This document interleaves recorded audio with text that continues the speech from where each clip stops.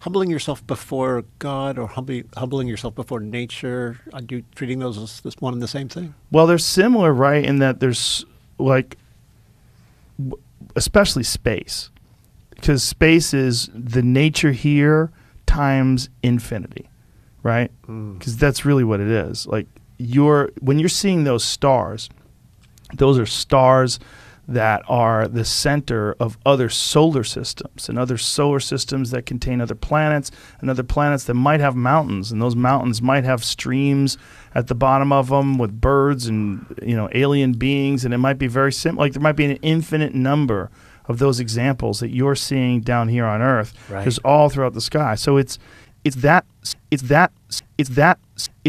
spiritual experience that you get